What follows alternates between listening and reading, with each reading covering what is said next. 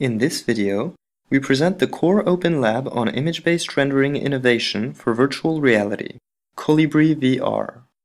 COLIBRI VR is an open-source toolkit we developed to help researchers and content creators render photographs of real-world people, objects, and places in VR as interactive 3D assets.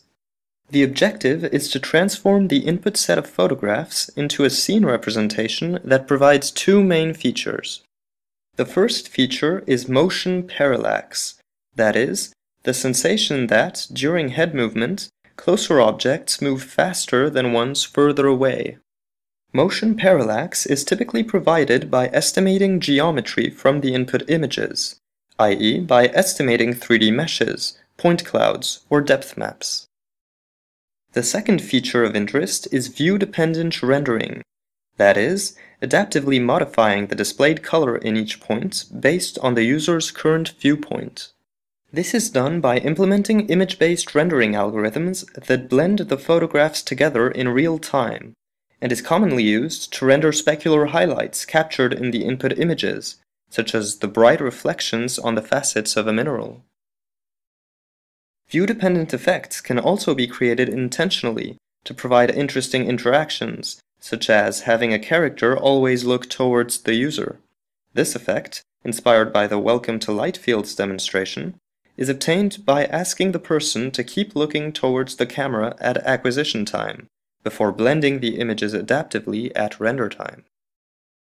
By transforming input sets of photographs to provide both motion parallax and view-dependent rendering effects, COLIBRI VR thus provides an easy way of creating interactive VR experiences that plausibly render parts of the real world.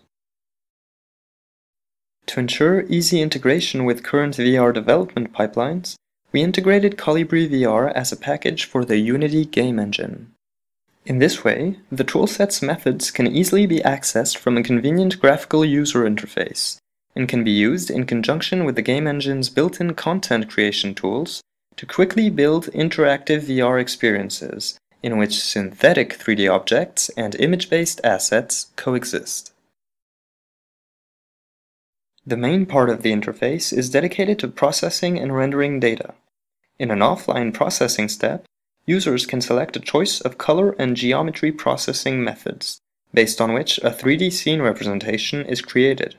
This part of the interface can notably be used to perform 3D reconstruction from within Unity, using underlying command line calls to openly available external tools such as Colmap, Instant Meshes, and Blender.